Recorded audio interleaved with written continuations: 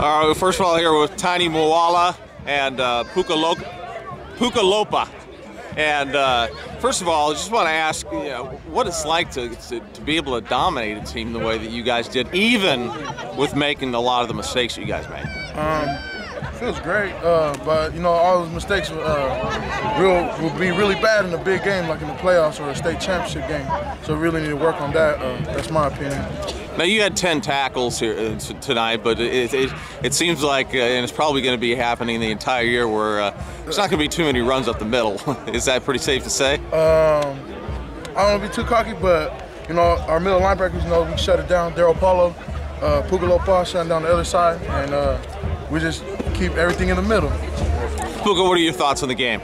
Man, we always work hard. You see how we got penalties and always got a first down out there?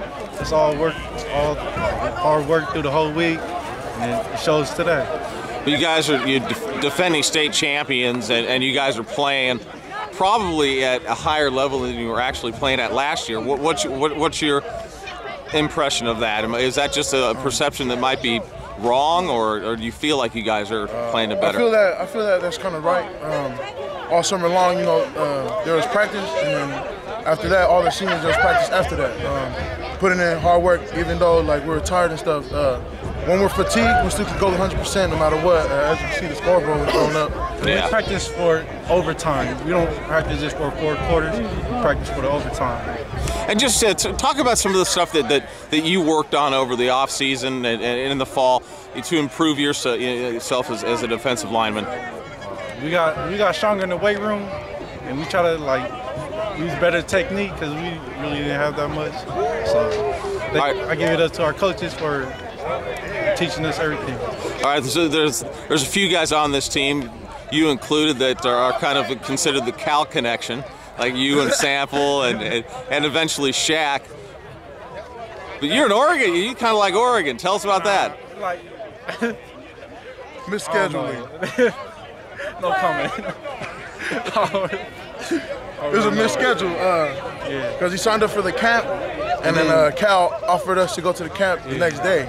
So he already flew with his uncle over. My uncle and them already paid for it, so I was like, man, it's a free ride, so I might as well go.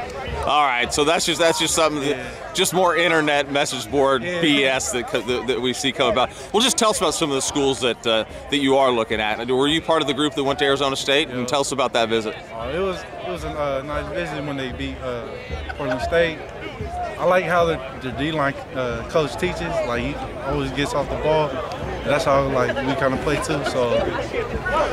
And what are your plans for the rest of the year as far as taking official visits and seeing some of the schools that have offered you? I think I'm going to wait until after the season to make my other trips. Are there any schools that you have a pretty good idea that you want to go see and take an official visit to? I think I'm going to go to Oregon State, Washington State, and then whoever offered me and they want me to go there. How about Cal? If they offer me, all right. I would. How about you? On what? You took your trip to Arizona State, and just tell us your thoughts on that. That was your first official visit, correct? Yeah, definitely the education system. The tutoring is always there. Tutoring, weight room, dinner, everything is one building. So you don't have to walk across the street or go hella far. It's all in one building. Just take the elevator to breakfast, take the elevator again to the weight room, take the elevator again to study hall. And they really take care of the football players there. They also got awards for academic achievements, and that's what I really like. They can really help us in school. So now you're going to take some other official visits as well. Tell us some of the schools that you're thinking about going to. I was supposed to go to Florida this Friday, but my mom's coming down, and I want to spend time with her. I haven't seen her in a month. Mama always gets first priority, man. Mama always first, man. Family first, all the time. But we got a big church function. That's why she's coming down. Okay. And I guess I got to wait for later on for Florida. But other than that, all my official trips will be with Puka, Oregon State, Washington State.